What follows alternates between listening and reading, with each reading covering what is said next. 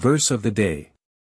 In him we have redemption through his blood, the forgiveness of sins, in accordance with the riches of God's grace that he lavished on us with all wisdom and understanding. Ephesians 1 verse 7.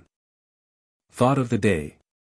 In saving men and women, God is but doing again, or rather continuing to do, the same creative work as at the beginning of the world. To him each ransomed soul is a world wherein he performs again his pleasant work as of old. We need to seek deliverance from our vain and weakening wish to go back and recover the past. We should seek to be cleansed from the childish notion that to have lived in Abram's day, or in Paul's, would have been better than to live today.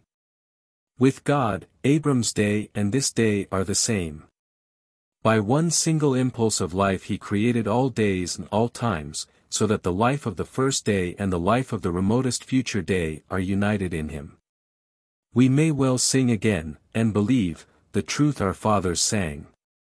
Eternity with all its years stands present in thy view. To thee there's nothing old appears. Great God, there's nothing new. In saving men God is but doing again, or rather continuing to do, the same creative work as at the beginning of the world. To him each ransomed soul is a world wherein he performs again his pleasant work as of old. We who experience God in this day may rejoice that we have in him all that Abraham or David or Paul could have. Indeed, the very angels before the throne can have no more than we, for they can have no more than God and can want nothing apart from him.